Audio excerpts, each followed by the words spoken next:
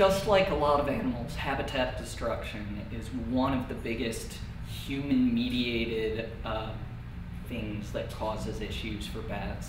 When old trees are cut down, when wetlands are drained, they either lose habitat or they lose their hunting grounds. So that's a big one. There's also chemical influences.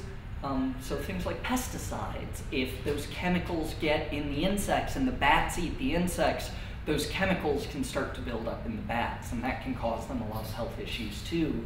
And then white nose syndrome in the United States is one of the biggest threats to bats right now. It's an invasive species that came over to the United States from, we believe, somewhere in Europe, maybe Asia. It was probably transported by humans, probably on accident, probably not intentionally, but it is definitely a major threat to bats right now. It's killed around 7 to 8 million bats in the United States so far.